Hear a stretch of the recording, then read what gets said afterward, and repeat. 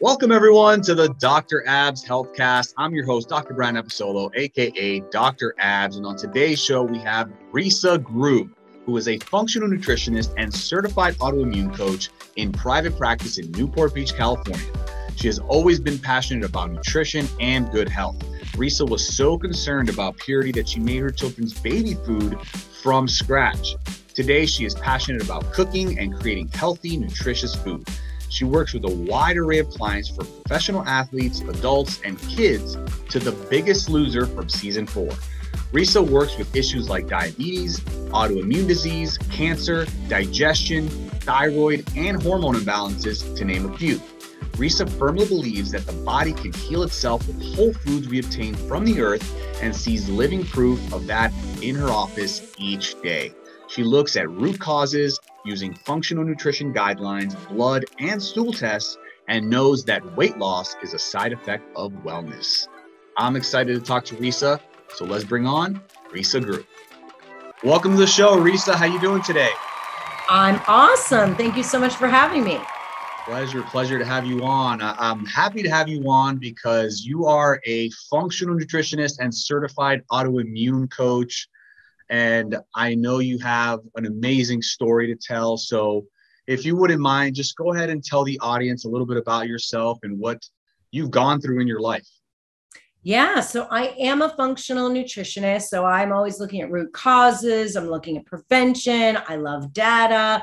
The 4 pillars of functional medicine, functional nutrition are those in addition to the interconnectedness of the whole body. So if we have headaches, it might have something to do with the gut, so on and so forth. Everything is connected. My story in a nutshell is basically I was always kind of obsessed with nutrition. I always thought it was so interesting. I always had people in my home that were always on a diet and foods were fattening. And I was always so amazed, like, why is that? And why do you eat this sometimes and not sometimes? And nobody was particularly heavy, but everybody was perpetually on a diet, and I remember my grandma was going to the fat farm once a year, and I grew up to realize that she was going to Canyon Ranch once a year. So I was like, what is the deal? Like, why? And it's always the women in my house who are talking about this. So it just kind of fascinated me. And I studied a lot of nutrition. I ended up going to college for business, and I went into sports marketing. I worked for some professional sports teams, and I just kept reading nutrition books because I was fascinated with nutrition. Yeah. And how it makes us feel. And there's so many different eating types. And then I got married, and I conceived a child right away. And it was always great and everything. And then when I was trying to conceive my second child, I couldn't do it. And I just couldn't get pregnant. And then I did. And then I would lose the baby right away. And then it happened a couple of times. Yeah. And it was super frustrating. Like, why is my body not functioning? Because, our 2 main goals as living organisms are to survive and procreate. I wasn't able to procreate. I'm like, what is the deal? And I ate really well. So I did a lot of digging, and then I went to finally ended up at a infertility specialist who said, oh, you've got this underachieving thyroid. So let's just give you a little pill. I said, well, how long do I take this medication for? He goes, oh, every day. I said, no. For how long? And he said, oh, for the rest of your life. Oh, geez. And I went, what? Well, I should be taking something synthetic so that my body's like born to produce this. So I'm thinking, aren't we wondering why it's not producing it? And I asked him why, and he goes, oh, it doesn't matter. Just take the pill. So I did for a little bit, and then I started to compile a list, and I thought, why is it that I am not able to conceive? What was the official diagnosis of your thyroid? I was a hypothyroid. So I was hypothyroid. I don't even know if he checked antibodies, but years later, after I did have my son and a healthy pregnancy and everything was great, I went just to get blood done, and I went to a naturopath, and they did all the blood labs, and it turns out I had Hashimoto's. So, I might have had Hashimoto's at that time, or I might have just had second stage or first stage of autoimmunity, where your antibodies are not quite present or your symptoms aren't present, but I don't know. It was a long time ago. But when I got diagnosed with Hashimoto's, I thought, oh gosh, the buck stops here. Like, I've got to figure out why this is happening. Why is my own body attacking my thyroid? It doesn't like my thyroid. What's happening, right? Yeah, of course. So I went through that, and I couldn't at that time find any kind of a checklist. Like, why would I get this? So I created my own. I did extensive research, and I just compiled a whole list. It's in my book, Food Frame, of why we would possibly get autoimmunity. And, a third of it is genetics, which I had. My mother had Hashimoto's, but I don't even think we knew at the time. And then a lot of it is leaky gut. Then there's various things that can happen to trigger it, right? Our genetics typically load the gun, and our environment and our lifestyle pulls the trigger. Gotcha. So you're saying 2/3 of it can be handled personally. I mean, obviously genetics, it is what it is, but I love what you said there, because you seem to be inquisitive. You ask questions, you wrote things down. Like, some people out there just take the word of their doctors, like, okay, they might have been taking that pill for the rest of their life, which would have been unfortunate, but you actually investigated. So what did you find with all this testing? And like, I know you mentioned that you took supplementation, and you obviously changed your diet. Like, what did you find in that exploratory phase of your journey? Oh gosh, I found so much. So I found out that toxins were a huge disruptor. And I was already going through nutrition school at the time, and I was really very toxic aware, but I don't think I was as toxic educated as I certainly am now. But, the sad fact is, this is a new number, but the FDA has approved 86,000 chemicals for us to use, way more than any other country on the planet. Wow. We are really very, very much for sale. And so we get about 2,000 toxins approved per year, regardless of who's in the White House. And the sad thing is that most of them aren't even tested. They're not tested for interactions and toxins together. So it's very, we have to be very diligent about our toxic load. So toxins can really build up. It affects the liver, it affects the whole body. A lot of toxins in heavy metals and breast implants. A lot of implants, I don't care what the breast implant is filled with, but the casing around it it compiles about 40 heavy metals and toxins that you're just gleaning every single day. It's just leaching into the body. So that's a really great source of just a chronic toxic load. So toxins were definitely a thing that opened my eyes. Gluten, as you said, I did change my diet drastically. I took gluten out of my diet, and gluten is highly inflammatory. Not everybody is gluten intolerant, but we do know that gluten helps create tight junctions, which open up those holes in the leaky gut. Yep. One of the major contributors to autoimmunity is leaky gut.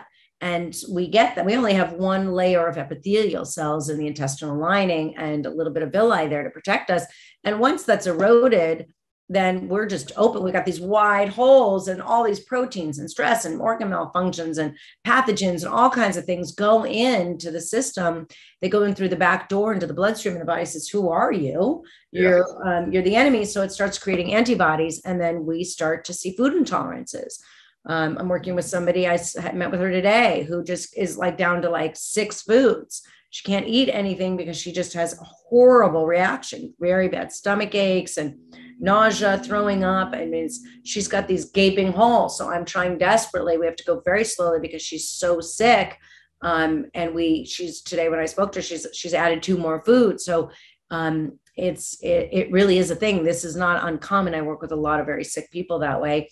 And these are just huge holes. And if we don't, in conventional or allopathic medicine, if we don't look to even see if we have these huge holes, what do we do, right? You go to the allergist, the allergist sends people to me like this all day. Yeah. So you have to get the information. So I do extensive blood tests and stool tests to see, where are we? Do we have pathogens? Do we have H. pylori? Do we have, pathogens like Blastocystis hominis that can cause Hashimoto's? Do we have autoimmune triggers that can cause rheumatoid arthritis or ankylosing spondylitis or colitis? There's usually a root cause to that. So I'm always looking at the data. I like a lot of information to see what is the root cause. So I compiled that list together: vitamin D, MTHFR, gene mutation. Those are the kind of things that can trigger bad sleep, lots of stress, chronic sugar, alcohol, lifestyle really plays a part in that as well. So I just went through the checklist. Epstein-Barr virus, check. I had that. I just had everything on that list, and I addressed every single one. It took me about a year to chelate all the mercury out of my system. Wow. Were there particular supplements that you were on? Because obviously you mentioned the gluten-free diet and all that. Was there any particular supplements that helped you out in addition to the vitamin D? Absolutely. I have a Fab 5 that I use for anybody with autoimmunity, because when you're in the state of autoimmunity, you're in a cytokine storm. So, which means that in your T cells, your Treg cells, your Th17 gets activated. So you start to produce lots of inflammation. And that's what it is. It's systemic inflammation. And you just find a body part, a gland, an organ, or a tissue to attack. And when you're in the state of autoimmunity, regardless of what it is, you're in a chronic state of inflammation. So I'm going to take a fire hose and try and get that fire out instead of like a water gun. Yeah. Take one vitamin D a day. So I'm giving you turmeric, glutathione, resveratrol, omega, my Omega Max, and vitamin D, my D3 Ultra that has vitamin K that really moves the needle. So I have a Fab 5 for autoimmunity that for sure people need to take so that they quell that inflammation. I'm about 10 points away from reversing my Hashimoto's.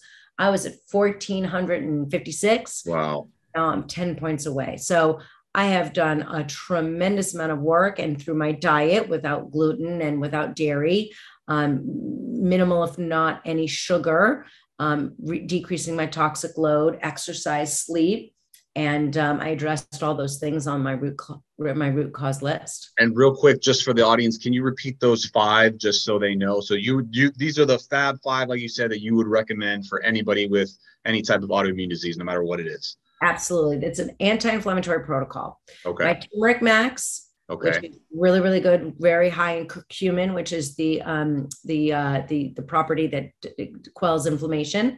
My Omega Max, a fish oil, glutathione, which is our master antioxidant. So that protects us from any oxidative stress. That's anything that wants to come into the body and cause disease.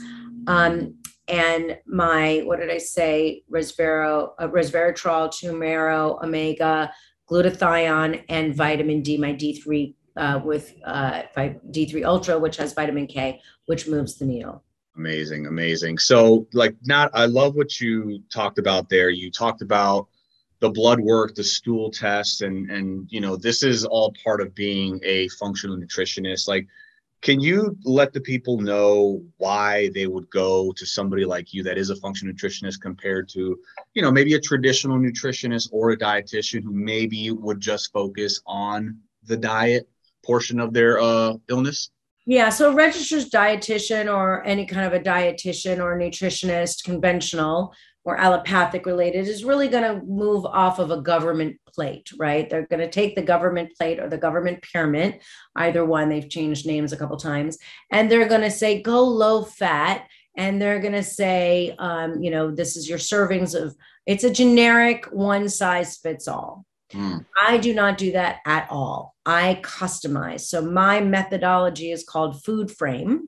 And that's the methodology I've created in my practice that I've been working for decades, treating all types of people, professional athletes, you name it. And we're all unique, right? Yeah, I mean, Netflix tells us what kind of movies we should be watching. Spotify tells us what kind of music we like. We should be eating according to our own personal customized eating plan. And what does that mean? It turns out that we should all be eating according to our health status. So if our current health status is diabetic or insulin resistant, I am going to do everything I can to eat to bring that down, because we can do that with food. If we've got chronic gastrointestinal symptoms like chronic bloating or chronic diarrhea or constipation, I'm most likely going to recommend a low FODMAP eating program. Now, that's more of an elimination program. It's 30 to 90 days. Once we hop off of that, I would recommend either a paleo or low lectin. AIP is the autoimmune protocol. that is what I'm putting anyone who has an autoimmune disease. If you feel like your whole family has autoimmunity, you haven't been tested positive for autoimmunity, you just want to quell the inflammation, that's also a great way to go.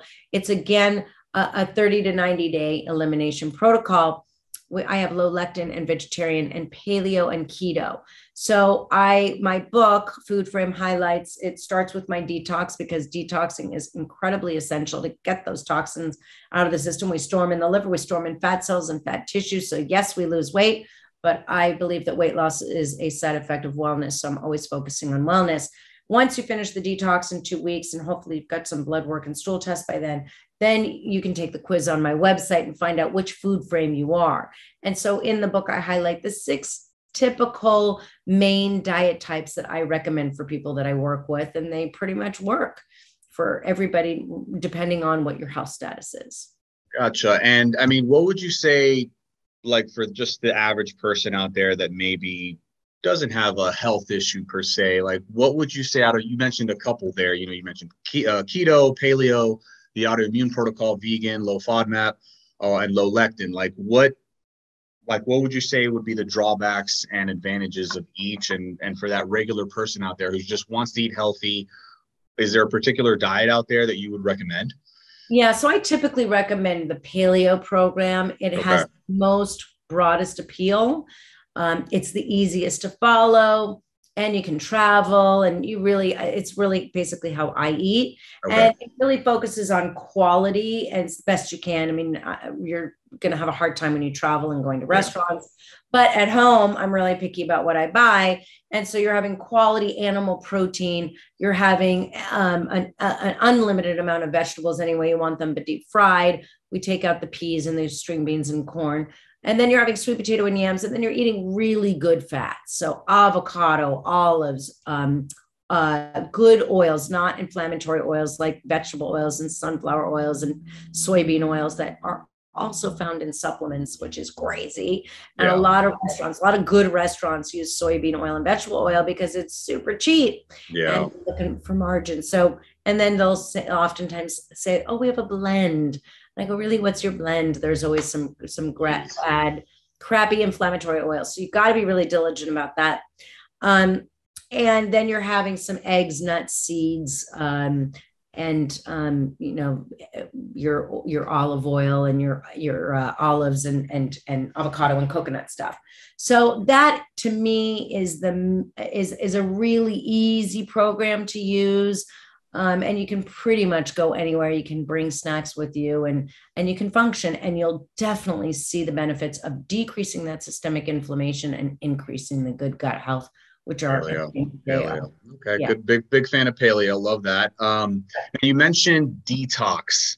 What are the benefits of detoxification, and why should the audience out there do it actually regularly? So the sad fact is that the average American female comes in contact with just over 200 toxins just before she's left the bathroom each morning. Yikes. So if you start to read your ingredients in your shampoo, and men too, but shampoo, conditioner, shaving cream, perfume is just all toxins. Deodorant, us women, we shave our armpits and then we just put all those toxins, those perfumes, dyes, chemicals, aluminum, all that stuff into the body. And then perhaps we slather on some sunscreen, which is a great source of toxins as well. We've got nail polish that's embedded in the nails day in and day out throughout the day and throughout the night. Hair dyes, moisturizers, and then let's slap on some makeup, shall we? So we do that, and hopefully our makeup doesn't have any talc in there, and we know that causes cancer. So we're just constantly barraged with all these toxins. So you're basically, when toxins come into the building, and it's not just foods you eat, that's all those things I was mentioning. Yeah. We've got things that you put on your skin and things that we breathe, right? So it's the paint, it's the anti-retardants and the sheets and it's just everywhere. It's in your furniture and your clothes and your office, and it's everywhere. I mean, it's in your car. I mean, we're just always breathing them in. We put them on our skin and we eat and drink them. So those are the 3 ways we get toxins. Yeah. And when we get them, they come into the building, and the body and the liver goes, okay, it's at the guard gate, and the liver says, okay, are you animal or vegetable, like you're a piece of my machinery that I can process. Yeah. And if you are, okay, you go right and you go through that line, you go right through the system. But if you're not, it says, okay, I got to turn you into an enzyme so that I can kind of fake it and get you through the system. And what happens is we store them in fat cells and fat tissues and the liver, and it slows down the liver. And so when we detox, we see an increase in energy, we see better sleeping, better regularity. Some people see constipation completely go away, and some people just see, more heavier volume. We see better skin. I can't tell you how many people tell me their skin just clears up right away. Their brain fog goes. Brain fog is a big one from a toxic buildup. Yeah.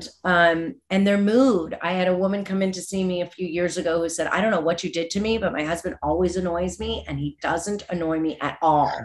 So your mood is take my money. Right. Exactly. Yeah, so it just makes you feel good. Like, think about it this way.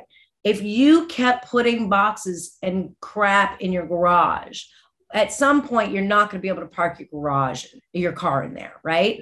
You got to clean out the garage, right? We got to clean out our closets. We have to clean out our body as well. Yeah. So, I mean, obviously you mentioned like a lot of drivers of disease there, obviously our diet, our environment, and things like that, and just things that we use every day. I mean, you mentioned a deodorant. I heard somebody saying that the other day with the aluminum, the parabens and the phthalates and all that. Like, I specifically always go for that deodorant that doesn't have any of those. Some guy was actually preaching, don't use deodorant at all. It should, you should smell good if your diet is good, but I don't know if I'm going to go that far, but I don't use any deodorant. What's that? I don't use any deodorant. You don't use any deodorant. Okay, there you go. You're another one. Wow. Okay. So, I mean, what can people do out there to boost their immune system naturally? Like, what are things they can do on a day-to-day? Okay. I just want to add, because I forgot with the detox, weight loss is a huge side effect. Yes. But it's not a weight loss program. But you will lose weight. Women lose side effect. Yes, the side effect, exactly. Women lose about 4 to 7, men lose a little bit more. But it's not a reason to do it. It's a nice perk, but it's not a reason. So your question was to me, boosting immunity naturally. Okay. So taking out sugar is like the best thing you could possibly do. Sugar eats white blood cells, right? It shrinks the thymus gland. That's our first protector. White blood cells is what we need for immunity. So, and sugar also eats up our good gut bacteria in our gut. 75 to 85% of our immune system is produced in our gut. So if we've got a leaky gut, if we've got a compromised gut, if we've just been taking antibiotics, you are susceptible to low immunity. Now, I test you in my stool test. I'm looking for a secretary IgA, and that tells me, it gives me kind of an army count. I take roll call. I want to know how many protective agents you've got in your gut. So cleaning up your gut is the best thing you can do. You can also, in addition to taking out sugar, foods that will help boost your immunity. I mean, vitamin D is huge for immunity, and you can find that in mushrooms. You can find it in eggs, some fish. But zinc is also really, really critical. So I throw a lot of pumpkin seeds, either in my salad or in my shake, not too many, but just some. That's a really, really good source of zinc. The other foods that are really high in zinc are oysters, clams, shrimp. Those are high in zinc. Oysters are really, really high in zinc. So those are things that would help boost immunity. I have my Immune Ultra, so we suck on those. It's zinc and elderberry. And elderberry is really, really good for immunity. Leafy greens. I mean, leafy greens are packed with nutrients, packed with vitamins and minerals. So the more leafy greens you have, a lot of leafy greens have a lot of calcium, and some garbanzo beans are high in calcium. Sesame seeds are super high in calcium. Nobody would know that, but they're really good. I sprinkle them on a lot of food. And tahini I use in my shakes a lot. There's really basically no net carbs. It's a great fat. It's great oils, and it's got high calcium. So I use that a lot in shakes. Those are things that you can do. Just take out the chemicals and bring in the food that we were actually born to eat. So a lot of leafy greens. Got it. So not necessarily for those with autoimmune, but maybe some just natural supplements that, you know, people that don't have those issues can take just to kind of maintain their immune system and just maintain their health. What would you say those are? I mean, obviously you mentioned a lot of foods that provide those, but in addition to foods like that, would you add on any on top besides the vitamin D3 and, like, let's say a zinc supplement? Are there any others that you would include? Um, so the vitamin D levels are huge. So I just want to talk about the labs, because labs usually go 30 to 60. In functional nutrition, we like it 80 to 100. People are really low. I test everybody, even professional athletes that I work with that are in the sun all day, they're a little bit low. Really? So we like it between 80 and 100. We just don't synthesize it really well. And so if we have low cholesterol, it's hard to absorb our vitamin D. And we need vitamin D to make bones. So vitamin D is really, really important, but you have to have a good one. Like, I won't mention any names, but there's a lot of mainstream brands that have soybean oil in them. And how many IUs, I mean, should we be taking on a regular basis? Because I know, like, back in the day, the FDA approved like a very low amount, and now doctors are kind of coming around. Now I think it's up to like 2,000. I take more than that personally, just because I'm not afraid of it. I mean, I take it with the vitamin K2 and all that, but I mean, how much would you recommend the average person take of vitamin D3? So I can't say average because I only do it when I see labs, but gotcha. I would say get tested. I take between 5,000 and 10,000. My levels, I just got my labs back, are really high. So now I took a couple of weeks off and now I'm doing every other day, but then I'll get 5,000. My vitamin D3 Ultra with vitamin K is 5,000. So I'll do 5,000 every other day right now. And then I'll bring it into every day. But you always want to follow your numbers. So labs, yeah, if your lab is like at 27, I would tell you for sure, take 10,000 a day and get retested in 3 months. It should move the needle pretty well. Yeah, the labs don't lie.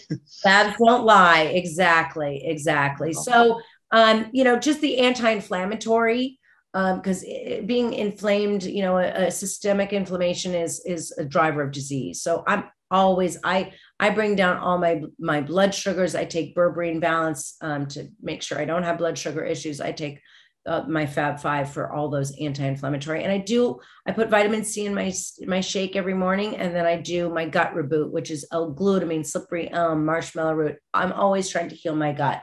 So having that really good gut is going to help with that immunity. Gotcha. All right. I mean, before we finish, can you talk a little bit about your book and just in general, like who is this book for? Who can it help and how can it help? Yeah. So my book, Food Frame, Diet is a 4-letter word, is for anybody who eats. So yeah, that covers a pretty wide range, right? I wrote the book because I realized that this is such a successful methodology that I work with people one-on-one in my office. And I feel almost like I shouldn't be keeping this secret all to myself because, out of all the diets we've been doing and out of all the eating programs, we all know that person whose coworker or next door neighbor or sister or brother lost, 40 pounds on keto. And then when they tried it, they didn't lose anything. They might have even gained, right? No. So that should tell us that one diet type is not right for all. And these books keep coming out with, here's a new philosophy. Everybody should be eating like this. Well, some people eat like that and thrive, but not everybody does. So we should know at this point in 2022, we should be eating customly to our health status. So Food Frame is for anybody who hasn't found what their food frame is. And you can take the quiz on my website or read the book. And it really breaks down which diet type, the 6 different diet types and my detox. And it really breaks down who's best suited for each one. It gives a very comprehensive list of foods to eat and foods to avoid. There are about 7 recipes, really easy because I don't have a ton of time to cook. And I don't like bad food. So they're really delicious and they're really easy. 7 different recipes to do for each diet type. I really get into blood work and stool test. And I talk about fiber and protein. And I have a lot of testimonials of people who have gone through this and who have really been able to turn around their health. And does insurance cover all of these tests by chance? So sometimes, most of the time, your insurance will cover the stool test, depending on what insurance you have.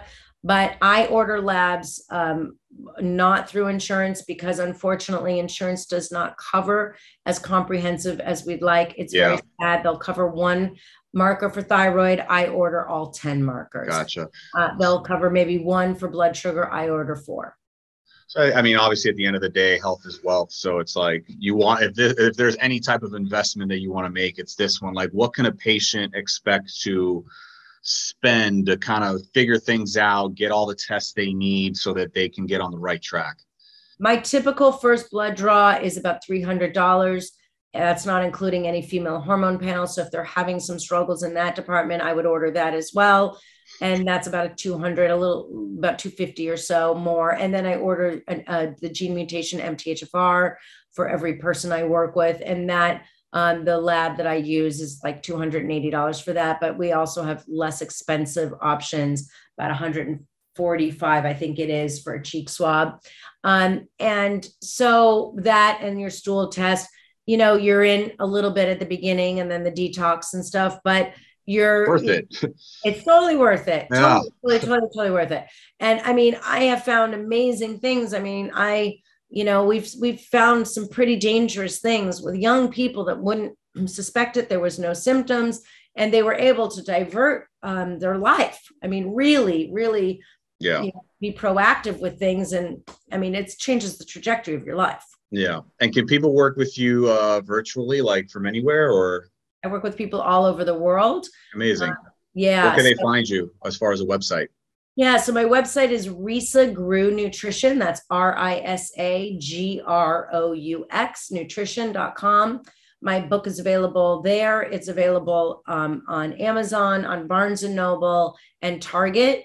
I have a course that I just released that I'm super excited about. I put everything I know into this course, and it's called Achieving Optimal Thyroid Health, because people really struggle with their thyroid. And this is for everybody, whether you have nodules or you had it taken out with cancer, or whether you have Hashimoto's or Graves or hyper.